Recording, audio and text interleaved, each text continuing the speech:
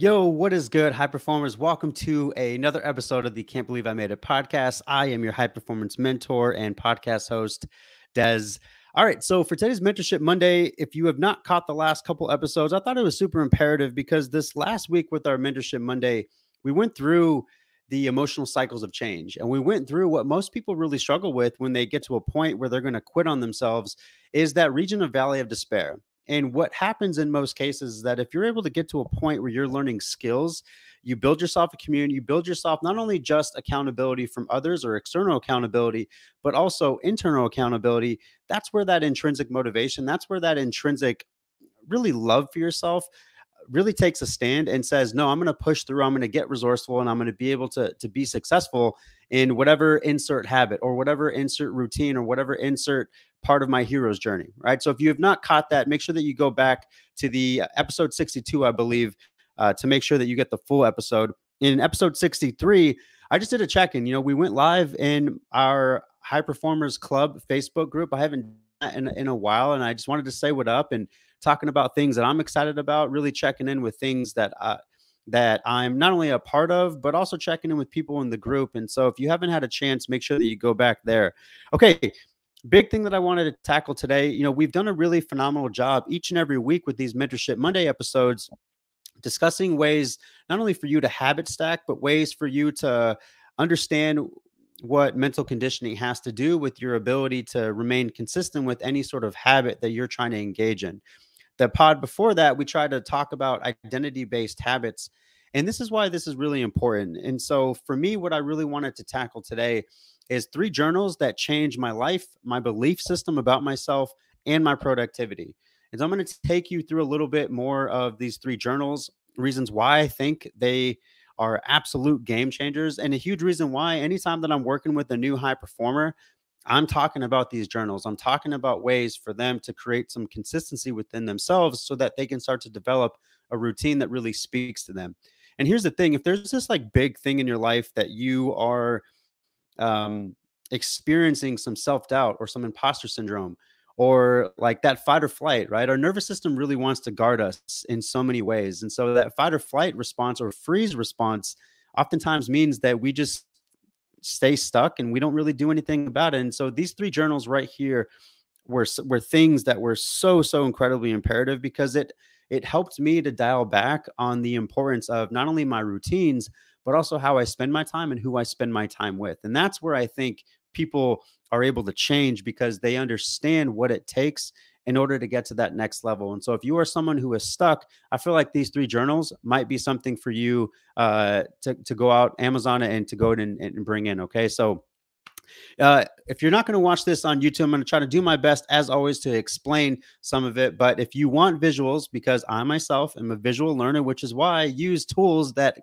create visuals, make sure you spend some time. If you're not following us right now on IG, at I Made It Pod, you'll be able to see all of these episodes, the videos, and then on our YouTube channel. All of this stuff is always in the show notes of almost every episode. So make sure you spend the time to do that so that you know exactly what the hell I'm talking about. All right, so let's go and break them down. So the first one that I really would, oh my gosh, it's such a huge game changer for me because I always have a soft spot for it because it's where I started with in my journey from the standpoint of creating different messages and different neural pathways. So the first journal that I want to talk about, and I've said it so many times before, is the 5-minute journal. So this is from Intelligent Design. We'll make sure I put any of this stuff that we're going to talk about, links and whatnot, in the show notes, just so that you can access it. And here's the other caveat to this too. I'm not saying in this moment that you need to buy all 3 journals. What I'm saying is, if there's something in here that resonates with you, if there's something in here that you're like, you know what, that sounds kind of interesting, go with that. Any one of these pods, my expectation of you is to not jot it all down and to go execute all of it, but to take 1 or 2 things that really stick with you and to create positivity and routines and accountability and a new identity behind trying to execute that and then getting information back when you quote unquote fail. I always like to think of failure as failing forward, and it's no different when it comes to this as well. So going back to the 5-minute journal, the practice of gratitude is I always tell people, like, it's science. It's helping you to create different neural pathways, because how many of us right now spend a lot of time in all the things that went wrong or all the things that you are currently doing wrong? Well, there's the thing to this, and it's scientific. It's been proven from the standpoint of when we look at not only just your intellect, but also your neural pathways and your nervous system, and it's really just how you create your world. If you're able to be more cognizant of things that are going correctly, things that you are really grateful for, if you're able to sit in some of that, you are by default creating new stories, creating new neural pathways, and therefore creating a new environment for yourself. Okay. And so the one of the things that I really love about the 5 minute journal and what intelligent design did with this journal is that in the first 10 pages, they walk you through the science of why this works. They walk you through why other high performing people are doing this one thing, and they have the science to back it. And the thing that I really love about it is it provides you with things that you can start to write in. So each and every day starts with some sort of inspiring quote. And I don't know about you, but to me, when others pass along knowledge, it really means a lot to me because they took the time and the thought to be able to provide that value. And because success leaves clues, these are some of the clues that we can look at. All right, so it'll take you a mixture through a really thought-provoking quote, or it might take you through a challenge. So something like, "Hey, how about no screens during these times? Like, here's a challenge for you to try to see if we can boost your productivity." So each and every day, what it's walking you through, it's going to ask you, "I am grateful for." Right, so you're going to jot down 3 things. And I think at first, what most people get into the mix of doing is they just kind of like go through the motions. I'm grateful for my family. I'm grateful that I have food on my plate. I'm grateful for the roof over my head. And here's the thing, that's not to say that those aren't like 3 great gratitude practices, but you're not really feeling it if you're going through the motions. Right? We talked a little bit a couple episodes about identity-based habits, becoming a person who does X, Y, and Z. It's kind of the same thing here. So the objective for you is to sit with whatever you feel grateful for, to sit in the feelings behind that, right? And currently, as you're watching this right now, I'm actually at my mom's house. I'm recording at my mom's house. For some reason, we've been kind of like missing each other, like in weird ways. So I haven't seen her for almost a month, which is really weird because I used to spend every weekend with her, regardless of where she lived. And for me, like being here, it feels really good. It feels really homey. I feel a great amount of love of just being in her presence. And so what that might look like is kind of me sitting down, being really present in all the things that I appreciate about my mom, all the things, all the feelings that come up. And so like just doing that intentional work is creating opportunities for you to get out of that sympathetic nervous system response, which is that fight, flight, or freeze, which most of us in a very stress induced society are staying. And it allows you to get into the parasympathetic, where you are calming the nervous system, you are focusing on the breath, and you're just feeling the feeling. The next thing that the next part that you're going to be writing down is what would make today great. And so this goes beyond goals. This goes back again, back to identity. Like it would feel great, or I am someone who is able to get out a 15-minute walk today. Right. I'm going to go take a walking meeting today. That's what would feel great to me. And so the next part is going to be daily affirmations. So it's going to be an I am statement. And again, the I am statement is an invitation for you to go back to creating that new identity. So that identity based habit. All right. And then below, what it's going to do, and it has a certain shade. And if you're going to, obviously, you're going to be able to see this visual, but below it has the nighttime. Right. And so what it's asking you to do is to focus in on 3 things that happened today that were really uplifting, or 3 amazing things that happened. Because what that does is it continues to create different neural pathways on, hey, depending on whatever day it was, these are the things that I felt great about, or these are the things that I felt progressive about. And then the last question is going to be, how could you have made today better? And so that in itself offers you an opportunity to say, you know what, I did not plan my meals, so I ate out a lot, right? Or I did not plan for my exercise. I told myself that I would exercise when I got home from work, but damn it, I was too tired. So maybe I might switch it up tomorrow and get my walk in or get my exercise in before work, or maybe at lunch or something like that. So this journal right here was honestly the start to me just expanding on my productivity and my own belief systems about myself. So I feel like the 5 minute journal is such a great first step for anyone, but it doesn't have to be your first step. It's just something that I think everyone should do. And all of my clients end up doing it. All right, next one. So this is from JLD. Man, the Mastery Journal was so cool.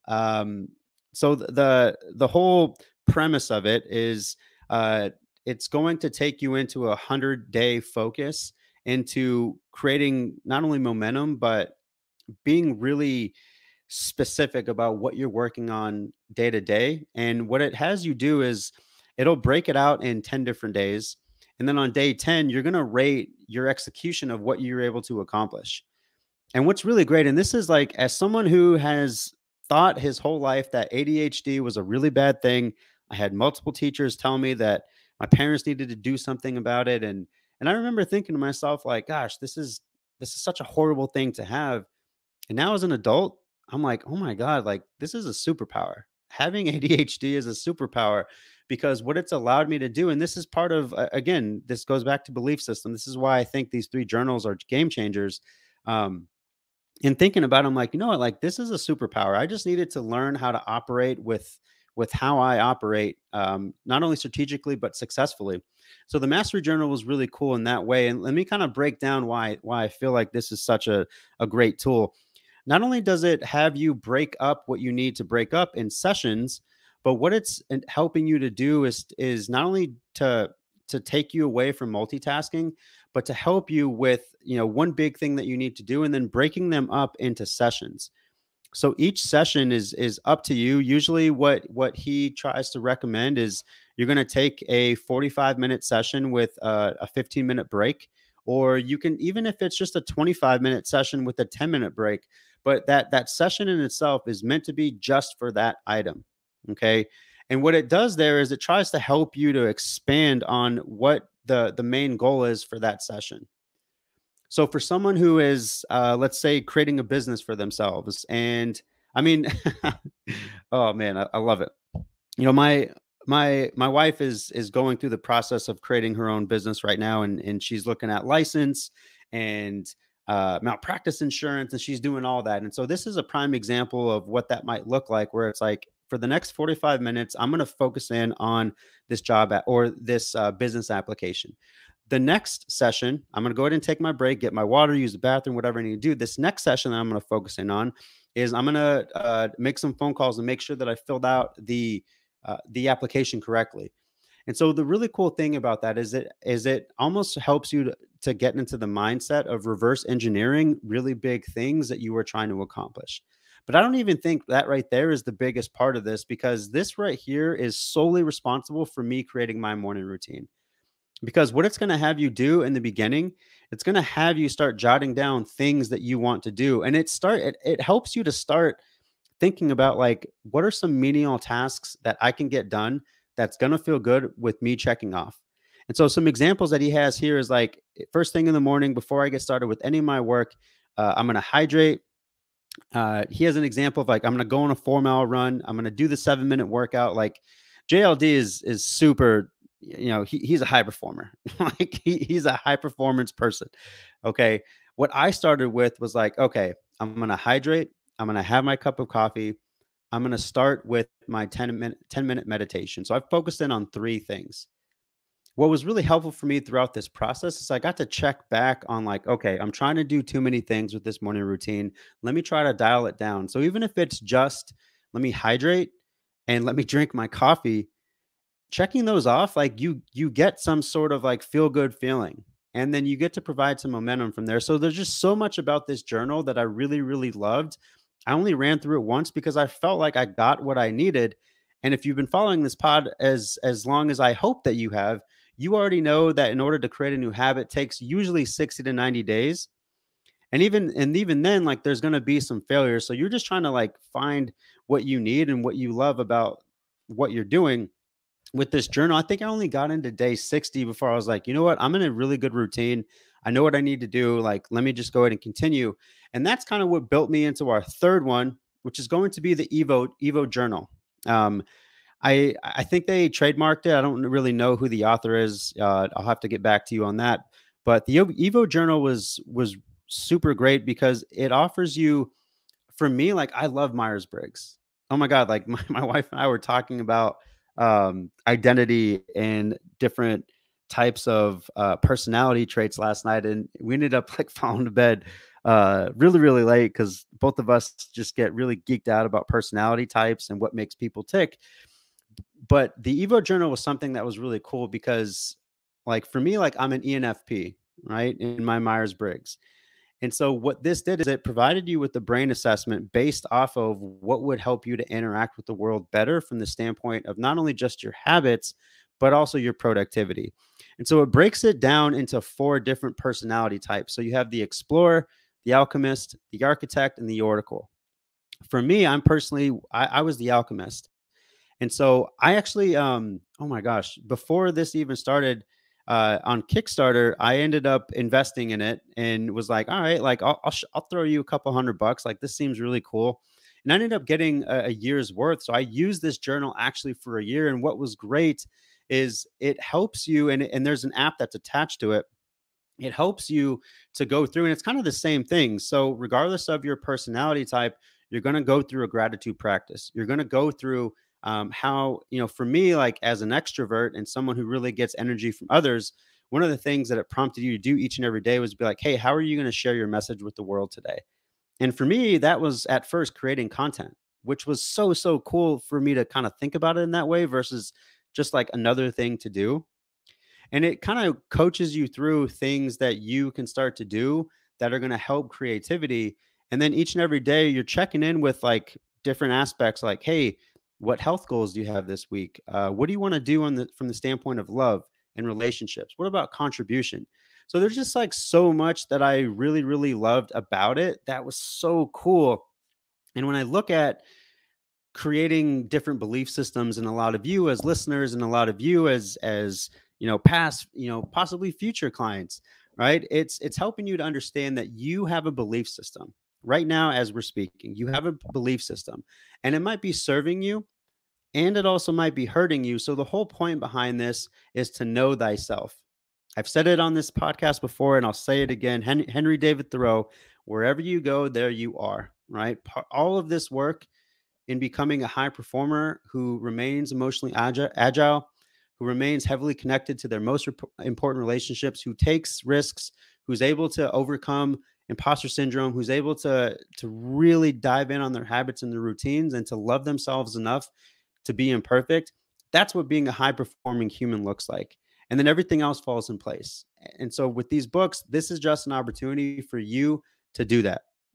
As always, to end this podcast, we always like to do some homework. So, what I would like for you to do right now is to go ahead and screenshot one of the journals and just go ahead and tag us at I Made It Pod or at Dezi Abeta and let me know which one you want to try. Again, we love the engagement. We love for you all to be able to get value here. So, these are the 3 journals that I felt like were absolute game changers for me, and I hope they're game changers for you. All right, y'all. I'll see you on the next pod. Love y'all. Peace.